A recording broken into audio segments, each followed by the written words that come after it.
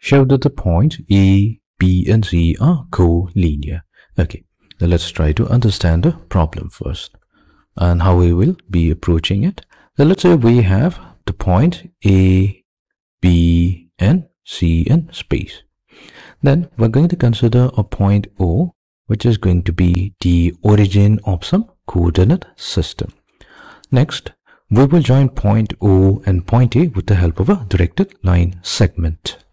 Now this is going to help us define the position vector of the point A. Now let's try to do that. So here we are given the coordinates of the point A, so that's 2, -1, and 3. So that means the x coordinate is 2, y coordinate is -1, and the z coordinate is 3. And then we have the origin.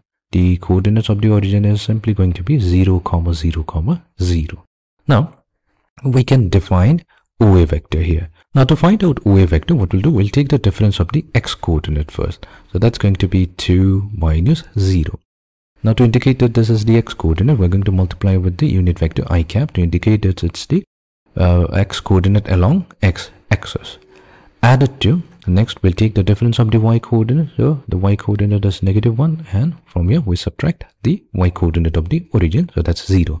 Multiply to j cap, indicating that it's along y direction. And then finally add it to the difference of the z coordinates, so we have 3 minus 0, and multiply it with k cap, indicating its direction along the z direction. This is going to give us 2i cap minus j cap plus 3k cap.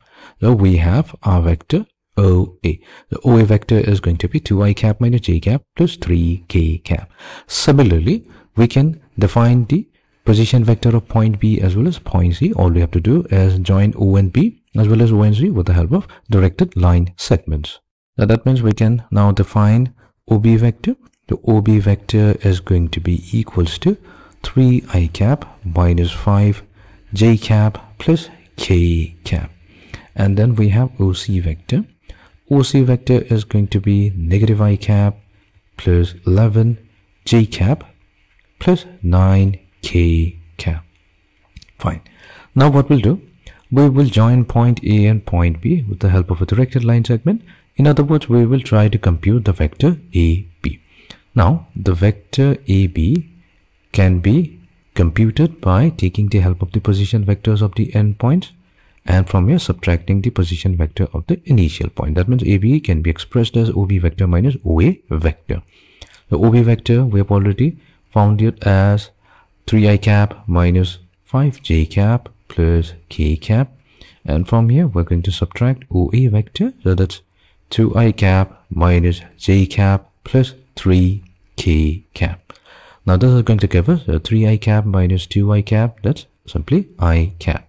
-5j cap minus -j cap, that's positive j cap, so we have -4j cap. Added to k minus 3k cap, so that means we have -2k cap. So this is our vector AB. Let's label this as number 1. We're going to come back to this in a moment. And we are also going to find out the vector BC. So BC vector, BC means we are going to joining point B and point C with the directed line segment. Now BC in terms of the position vector will be OC vector minus OB vector. So here OC vector is -i cap plus 11 j cap plus 9 k cap. And from here we are subtracting OB vector.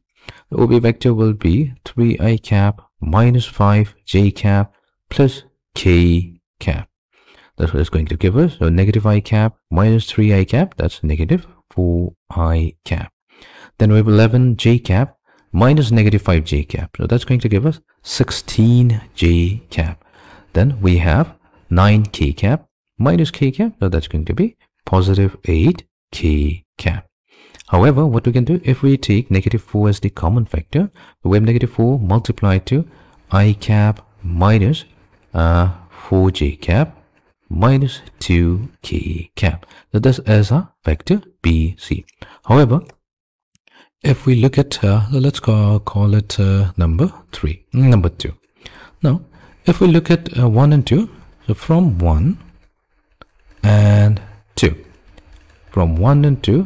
we get that BC vector can be expressed as lambda times AB vector, where lambda is some scalar which has a value of -4.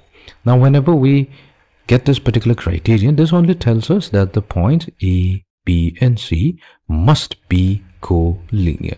So we have been successful in verifying that the points A, B and C, whose coordinates are given to us, are collinear in nature, hence proved.